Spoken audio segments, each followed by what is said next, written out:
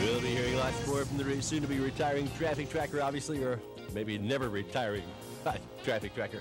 Here's Ken Schultz. Chance for showers today, the high around 50. It's a pre-dawn routine he's been going through every morning in Louisville for over a decade.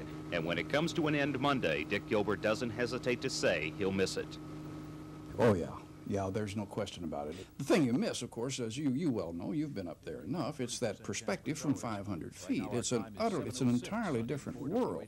So let's check in with Dick Gilbert in Skywatch 84 and see how traffic looks. Dick? All righty. Well, we're coming up on the Waterson Expressway here, and things are looking pretty good. The Dixie ramp is wide open. I don't see any hang-up. From chain reaction accidents to icy and snow-covered streets and a tornado, Gilbert has seen just about everything. A pioneer in traffic reporting, Gilbert worked in Chicago and New York before returning to his native Louisville with his daughter after his wife died in 1969. All those years of watching people drive has made Dick somewhat skeptical about the value of his reports.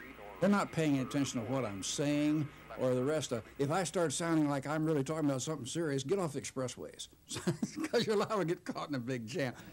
We help. I mean, when something is seriously blocked, like if there's a patch of ice south of Fern Valley Road on northbound 65, at least they know that Dick said there is ice there, and so it's going to be slow. I better leave a few minutes early, give myself a little cushion.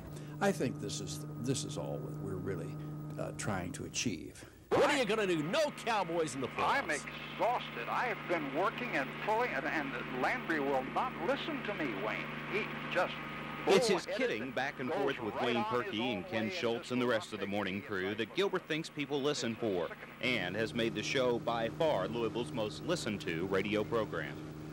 Traffic is dull as dishwater. And to get up there and simply recite, it's like reading school closings or reading out of the phone book. I mean, it doesn't have anything going for it.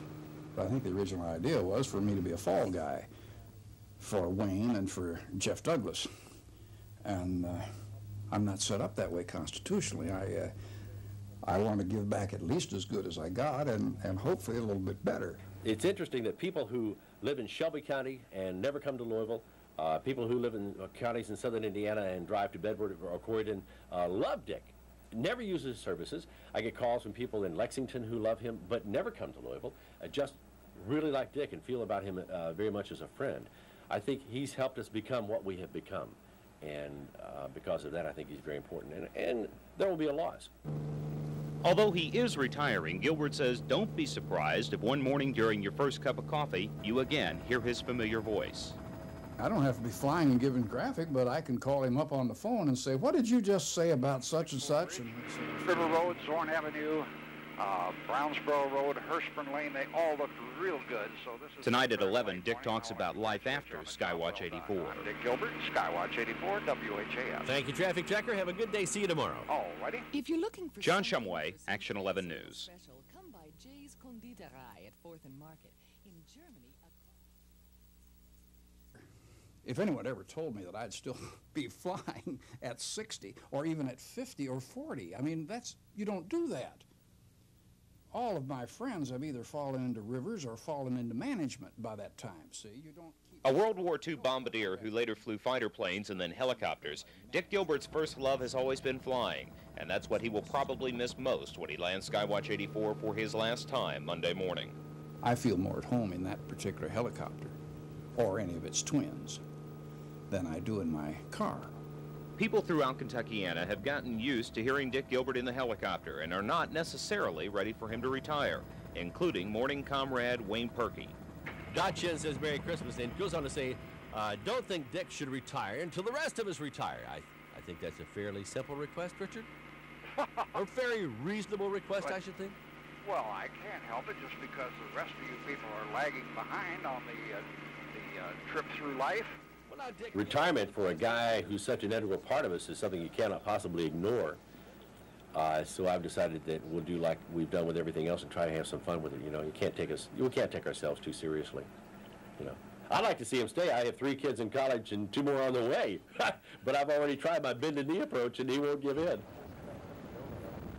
Perhaps Dick's most memorable moment came during the 1974 tornado. There is no real tight, definitive tornado as such. It's still turning at a large, yes, there's one now. Started, yes, dipping down from the bottom of the cloud. Now the wind damage hit the roof of Freedom Hall. I didn't really believe that was a tornado even after I saw it hit. I thought it was just a highly concentrated thing. I've talked to, I wouldn't say hundreds, but I've talked to dozens of people also that I consider to be reasonably intelligent observers and so forth, and they've all admitted that it did not look, they were close enough to see it, it did not look like a tornado. His reporting brought a presidential citation and title as Helicopter Pilot of the Year. But even more rewarding to Gilbert is how the people who listen to WHAS have made him one of the family. I don't think that broadcasting can go any further than that. I think that's about the ultimate accolade.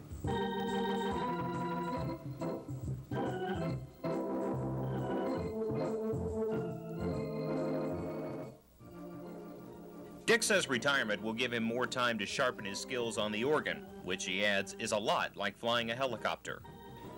You're using both hands and both feet. And sometimes it gets pretty frantic too, just like it does when the tower calls me in the middle of a broadcast or something, and I have to... Have you ever crashed an organ? No, I haven't spun in on that thing yet. A native Louisvillian, Dick plans to eventually leave town, but he's got an apartment building, his home, 2 cars, a van, a camper, and a speedboat to get rid of first. And in typical carefree Gilbert style, he's in no rush. If I can get my financial things in order and get that big, huge sailing boat that I want, and get the organ the organ and the dog on the sailing boat, and we might just cast off and say bye-bye. If the wind blows, we move. If it doesn't blow, we don't move. Who cares? John Shumway, Action 11 News, Night Team.